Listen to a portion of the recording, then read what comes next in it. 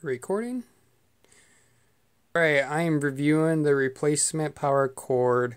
It replaces any device for TV, DVD player, cable box, sound bar, home theater system, game consoles.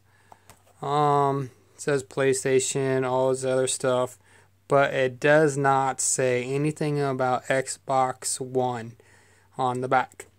Well, it's 10-foot cord, and I already plugged it into my TV. You can get this at your local Walmart for like, I think it was like around 10 bucks. So I'm gonna plug it into my Xbox. I got the cord right down here.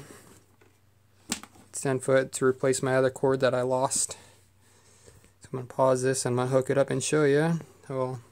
I'll plug it in right now in the back so you can see that it fits. It fits just fine.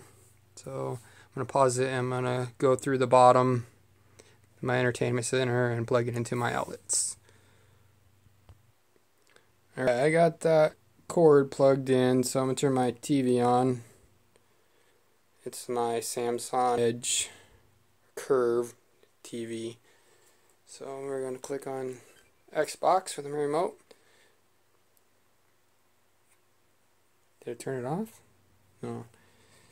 That's pretty cool about this on Samsung Edge, or the Curve TV, I mean, that you can use your remote to control the Xbox too. So I just plugged in the cord. Pause. Alright, power cord, it must have reset for a second and it turned back on. Well, that power cord works, but on the box at Walmart it doesn't say anything about Xbox One on there. I just want to let you guys all know it's 250 volts for the power cord. So let's see. Box. Zoom in on here.